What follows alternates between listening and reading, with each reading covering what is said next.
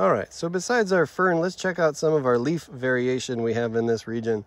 Lots of different plants, not a lot of them flowering at this moment, but we can check out how the leaves are formed in different ways. So here we've got a little shrub with a compound leaf divided 3 times.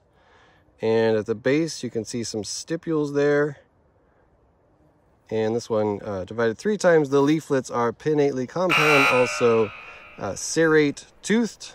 Looks like we have even tooths of different orders. So kind of a big tooth interspersed with some little teeth that make up the big teeth. Nice and fuzzy on both sides, or at least on the underside. Fuzzy on the underside for this leaf. Nearby, another plant with compound leaves. This is, we don't have a lot of these. This is one of our palmately compound leaves. So this is one leaf. Here's where it's emerging from a stem. There's a little bit of bud there that tells you where the leaf originated. So petiole, and then compound into 5 leaflets, all originating from the same place. So palmately compound leaflets are pinnately veined, toothed very similarly to the one we just saw. Here we go, another leaf that is simple. So we can tell they're simple leaves. You can see the stipules on there that can give away the leaf base.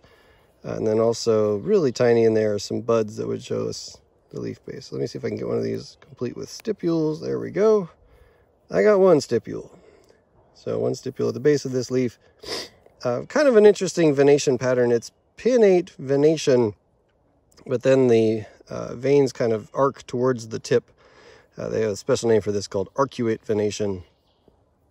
The margins are a little bit, they're finely serrate toothed, not entire. All right, moving on. Let's see, what haven't we looked at yet? Here's a little juvenile of a hickory. So hickories typically have more leaflets than this, but this one's got 3 leaflets on this leaf. Same thing, kind of fat towards the base of that leaf. And then this time compound into 3 leaflets, wholly divided, each leaflet pinnately veined, serrate toothed margins. Some of the same stuff we've seen before. Another one over here, coming in at simple leaves with a nice example of pinnate venation. This is kind of the textbook pinnate venation, where the side veins, the lateral veins go all kind of even with each other toward the margins. Here we have an entire margin and adaxial here, abaxial surface.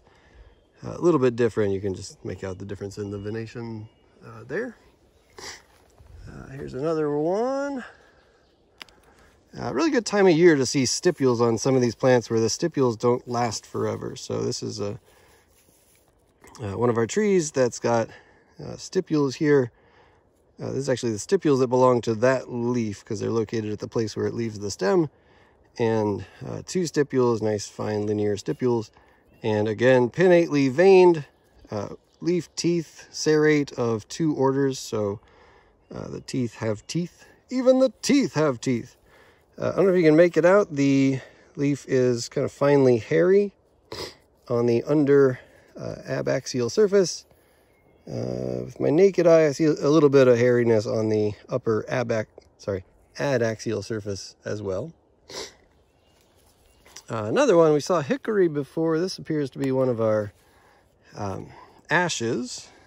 So pinnately compound into 7 leaflets. They're all pinnately veined. A little bit of kind of obscure rounded teeth toward the tips of those leaflets. Who else we got here? Oh, wonderful. So down here, plant with some parallel veins that are, the leaves are sessile, so they taper all the way down to the base of the leaf. A little bit shiny on the upper surface. Whoa, very shiny on the lower surface. Right next to it, another one of a different species.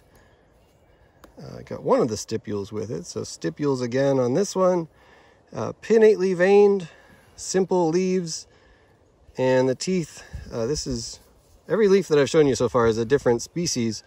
And maybe you can appreciate some of the differences we're noticing.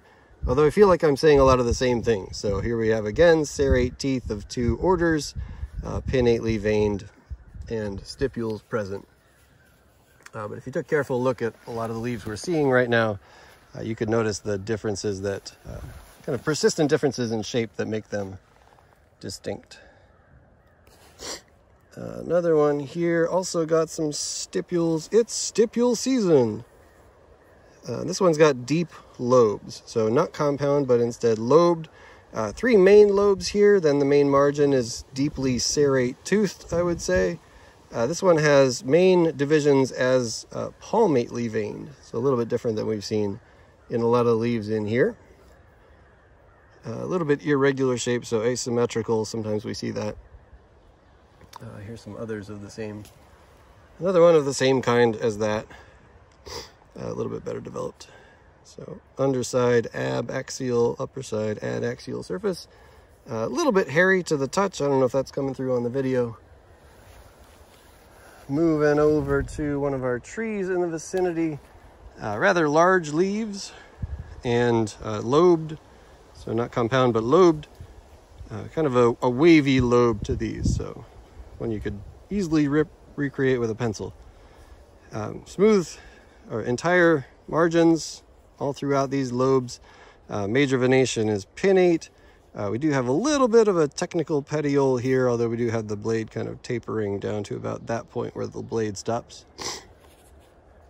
One more. This is different from the ash, although this has the common name of prickly ash, so maybe you'd be forgiven for getting those mistaken. This one has actually alternate leaves, which will help distinguish it, but otherwise they're pinnately compound. They're a little bit shiny. See, they have a smell to them. Yeah, much more aromatic. So this is actually in the citrus family, gives off kind of a citrusy smell, along with these little bit different kind of looking leaves. Let me see, we had the oaks with the smooth margins. Now we have another one. This is another of our oak leaves with the lobed, deep, wavy lobes. But big difference here is that these lobes terminate in teeth.